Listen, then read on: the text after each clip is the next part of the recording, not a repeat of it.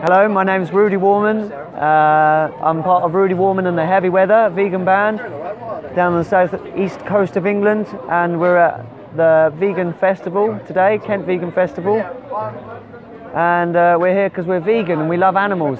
We're passionate about animals and going vegan, cruelty-free lifestyle. The best thing about being vegan is that no animals get hurt, or even if they do, it's a minimal amount. So it's all about reducing violence. You can never destroy violence because we live on a planet of violence where everything is, being born and dying. So it's all about minimizing the violence. And when it takes 1,000 gallons of water to get 1 gallon of milk, it doesn't make sense, especially when it's unhealthy milk that's full of, growth hormones and steroids and antibiotics. I think 90% of America's antibiotics goes into cattle or animal agriculture, which is insane.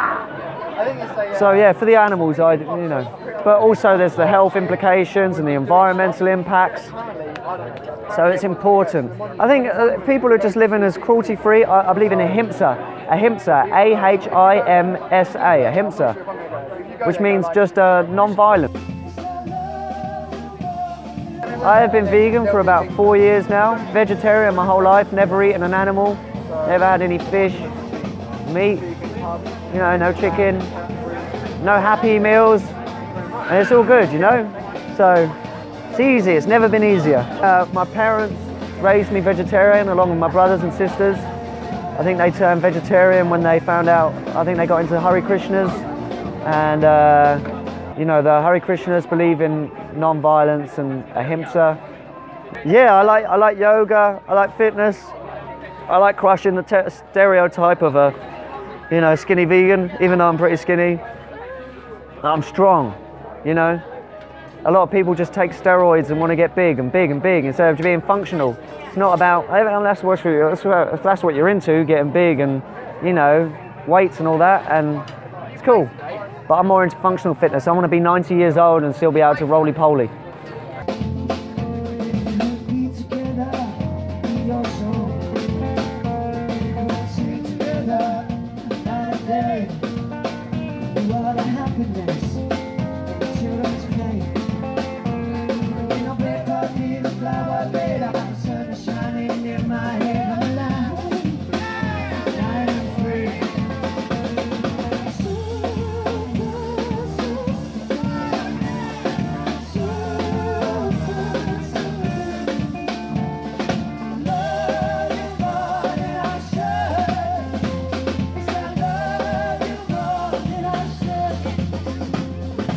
Go vegan, go vegetarian. It's never been easier. Just try it a little bit at a time. If you realise you're going in the wrong direction along the motorway, you can't just slam on the brakes and turn around. You've got to slow down, change gears, indicate, look at the map, go around the roundabout, talk to people, meet new people. It's an adventure. Just go on an adventure. It's never been easier. People think it's a struggle, but really it's just an adventure that people aren't prepared to take.